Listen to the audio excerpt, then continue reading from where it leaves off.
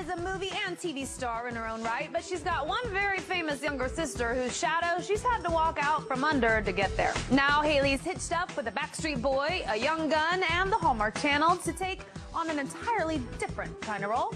It's our number 3 story. It's a pleasure meeting you, Mayor. It's a beautiful hotel. Well, thank you very much. We're on the old Deadwood set right now, and I guess next door they're about to start shooting a film that my sister's working like a week on, so we are down for that week, and she's going to be here on the week that I'm not. We are the Face of Marchetta, and Face of Marchetta does not study chemistry.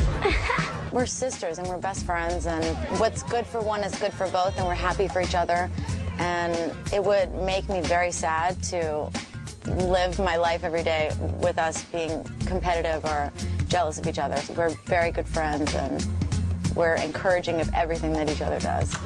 You and your friend need to stop asking so many questions, especially around the hotel.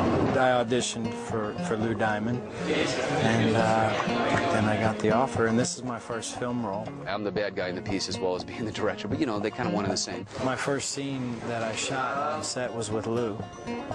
And so, you know, they go speed, lights, sound, rolling, action, and I'm like, oh no, here we go.